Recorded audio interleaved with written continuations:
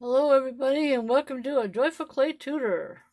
My name is Tressa and today we're going to be talking about Magic Sculpt.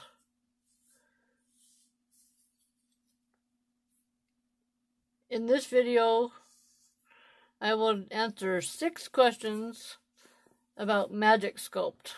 Most people have probably never heard of Magic Sculpt, but I'm going to be telling you what it is about. So, disclaimer alert, number 1, this is not for use around children. Number 2, you need to wear protective gloves if you have sensitive skin.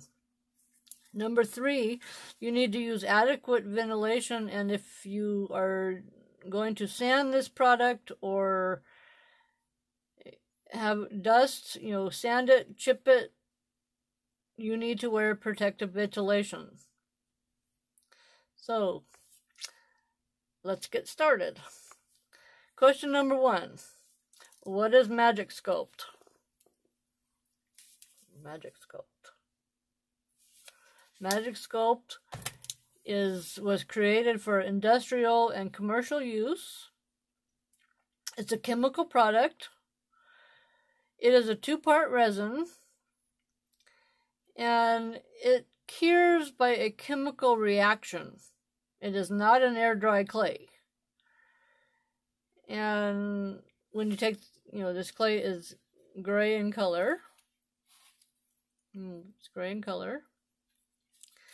And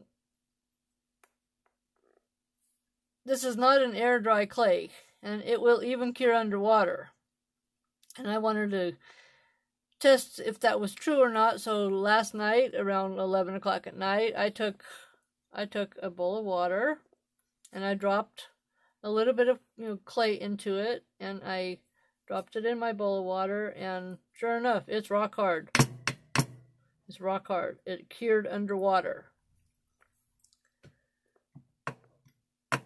So it dries rock hard. Which leads me, it cures underwater, which leads me to, point number 2. Is Magic Sculpt waterproof? And yes, it is. It is a water-insoluble product, and anything that you create with Magic Sculpt can be put outside in the weather.